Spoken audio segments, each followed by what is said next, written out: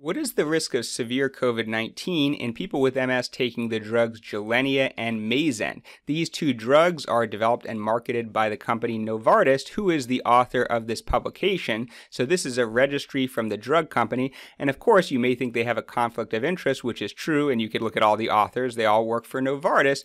However, this article actually makes the drug look really, really bad and unsafe. Now, I'm not trying to sound the alarm here. It's kind of unusual to me that they actually publish this. I actually think the article is significantly biased against the drug, and I'll talk about my general thoughts and my own experiences in people taking these medications who got COVID-19 in my own clinic at the end of the video. Now, the reason I say that is two things. One of them, this is a study that only looks at people through the December 27, 2020. So this is looking at people who have not been vaccinated against COVID-19. The second thing, this is a registry, meaning that they just take reports of people with MS who happen to be taking these medications who had COVID-19, and their physicians or healthcare providers reported it to Novartis. And of course, there's going to be a huge bias. You're not looking at people who had asymptomatic infections who didn't get tested. A lot of people will not report cases of people who had very mild symptoms. I've had patients taking these medications who had COVID-19. I did not report a single case to Novartis simply because I'm busy. I can't report every single cold to drug companies, and that's not my primary concern in my medical practice. So anyways, there are literally hundreds of thousands of people with MS who have taken these drugs, but they only looked at 283 cases. There were a little bit more, but some were suspected cases, not confirmed cases, and there was a lot of incomplete reporting, so they really only had full data with the outcome of COVID-19 in 161 cases of COVID-19. So out of hundreds of thousands of people with MS taking Gilenya who possibly caught COVID-19, we're only looking at 161. And again, I think there's a huge bias against the drug. Now, they said the mean age is 44 years with a range from 11 to 69 years old. So out of these 161, the sort of top line headline is that 6 were asymptomatic, no symptoms. 100, the majority, had mild symptoms, and they define in the article that mild means no hospitalization and no shortness of breath. 32 had moderate symptoms, which means either they had shortness of breath or they were hospitalized, but for less than 7 days, and they did not have low oxygen. And 50 cases in total required hospitalization. And they also talk about some statistics for siponimod, and they actually note in the article a little bit of a difference between the average age and level of disability. For whatever reason, there was a trend towards people getting siponimod or Mayzent being older and more disabled at baseline, which could change the results a little bit. Now, one thing that I disagree with in the article is sort of the summary comment, which is basically saying the risk of more severe COVID-19 in patients receiving fingolimod or siponimod, in other words, Gilenya and Mayzent respectively, seems to be similar to that reported in the general population and the MS population with COVID-19. This may be true if you look back a long time ago with some of the original reports suggesting a very high case fatality rate, but overall, these numbers look really bad. So 50 people out of 161 being hospitalized. For people who are an average age of 44, that's a really, really high rate of hospitalization. Of course, as I said, in real life, I believe it's significantly less than that. So let's go ahead and look at their data. Again, the methodology, I'm not going to go over it. This is people who reported cases to Novartis, so it's very selectively biased, but it gives us a rough idea. So this is the people taking Gilenya. Let's look at what happened to them. So it's based on the severity of the illness, asymptomatic, mild, moderate, severe, critical, or not reported. Let's ignore the not reported. And then they color-coded into what happened to them. Are they recovering? Did their condition stay stable? Did they get worsened? And a small number of people who passed away, fatal cases. So 6 people were asymptomatic. Of course, a lot of people who are asymptomatic don't get tested. The majority were mild. Most of whom were recovering, almost all of whom. And 32 were moderate, and you can see all of them were either stable or recovering. There were 14 that were severe, and many of those were also recovering, but one had worsened. And there were a total of 9 critical cases. And so these are people who require a mechanical ventilator, and you can see that 4 of them passed away, and 5 of them recovered or were recovering, which is pretty typical of people with severe COVID-19 requiring a mechanical ventilator. Unfortunately, the mortality rate is quite high, around 50% in some institutions. And so then let's look at the siponimod data. So both of these drugs are S1P phosphate receptor modulators. And what they do is they trap the lymphocytes, the B and T cells within the lymph nodes. So they're similar drugs. They work in the exact same way.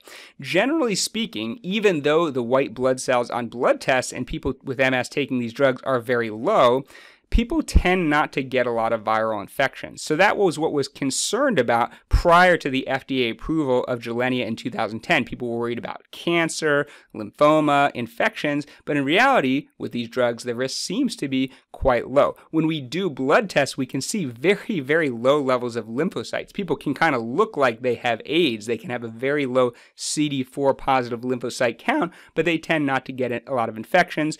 No one knows exactly why. One theory is that the effector T cells, the T cells that are most active in fighting infections, are able to get out of the lymphocytes. So even though they look low, the suppression of the immune system is not that severe. Now, of course, there are some viral infections that are associated with COVID-19, such as shingles, and very rare cases of PML, the infection of the brain caused by the JC virus, though the risk has been estimated to be around 1 in 20,000.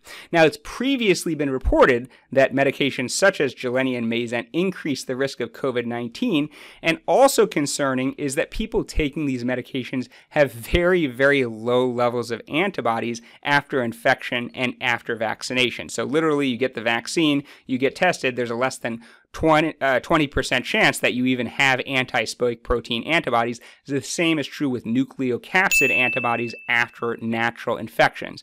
However, what is the risk of reinfection? What is the risk of infection after vaccination? Probably not all that high. I'll explain that a little bit in a moment. But first, the siponimod data. So, of course, siponimod is much less commonly prescribed overall than Gilenya, just because Gilenya has been around a long time.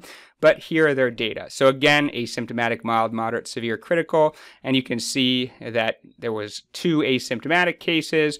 There were 17 mild cases. There were 5 moderate cases, all of whom were recovering or not reported. There was 1 severe case, and there were 3 people with critical COVID-19, and unfortunately, all 3 passed away, and there were 16 where the outcome was not reported. Now, of course, the justification of the top-line results is kind of explained in the discussion. And they talk about the hospitalization rate and the fatality rate, and they compare it to some older studies in China and some early studies in the United States looking at the case fatality rate. In my opinion, this is very biased. I think the reality is that these drugs do increase the risk of COVID-19. It's just by not as much as you would think based on this article.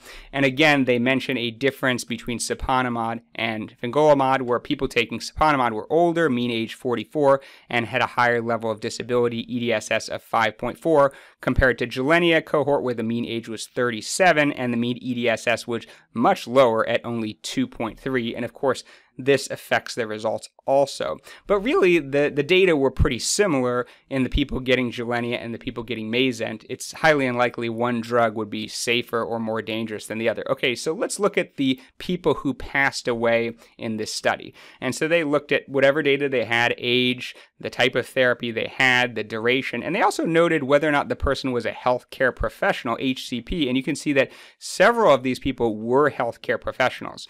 So for instance, this is someone who is 65 to 70. They give an age range just for privacy. They were a healthcare professional. They had been on the drug for 8 years.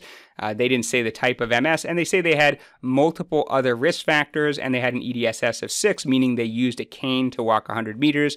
They were treated with hydroxychloroquine and some antibiotics, ceftriaxone and azithromycin, and passed away. There was one healthcare provider in their late 40s, and the duration of therapy was not reported. It's someone with relapsing MS, though they had the comorbidity of mixed connective tissue disease, and they didn't really talk about the complications that were linked to COVID-19. There was someone who was fairly young, in their late 30s, a non-healthcare provider on the drug for 4 years with active SPMS. By the way, these are all cases of people taking Gilenya, and they apparently passed away from acute respiratory distress syndrome. So this is very concerning, someone in their late 30s passing away from COVID-19.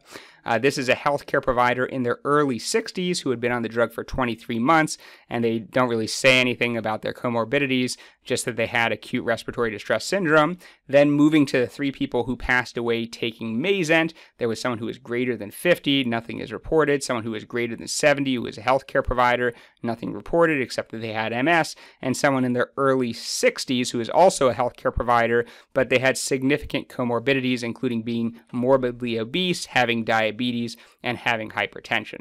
So, this is concerning, the rate of fatality. They talk about, 7 people pass away, but there were less than 300. That works out to a case fatality rate greater than 2%, which is definitely greater than the general population, definitely greater than people with multiple sclerosis, in my opinion. Now, I said at the beginning, don't be too concerned. Why did I say that? Well, as I said, there's a huge bias in the cases that get reported. My experience is actually pretty good with these drugs. A lot of my patients who are on these drugs who have had COVID-19 have had a mild course, particularly if they're young and healthy overall. It is definitely my experience that a lot of them don't have antibodies, even if they got COVID, and definitely not if they got the vaccination, although you have to make sure it's the right antibody, that it's the anti-spike protein antibody, not the anti-nucleocapsid antibody, which would be expected to be negative after vaccination.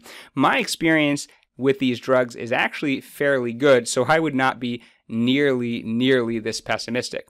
Unfortunately, with B-cell depleting drugs, rituximab, Ocrevus, Kesimpta, ofatumumab, intravenous ofatumumab, Arzerra, my experience is worse. I think there's a much greater risk of severe COVID-19, and in fact, I have 3 patients who received 2 doses of mRNA vaccines and still got hospitalized with COVID-19, taking B-cell depleting agents, though they all did recover, but all 3 were relatively young and reasonably healthy. Anyways, I hope I'm not causing too much fear. I do think the sort of end of the line result is these drugs, Mayzent, Gilenya, they increase the risk of COVID-19. This is a cohort that's unvaccinated. It's likely highly biased by reporting more severe cases. If you're young, healthy, vaccinated, taking these drugs, your risk is probably still low.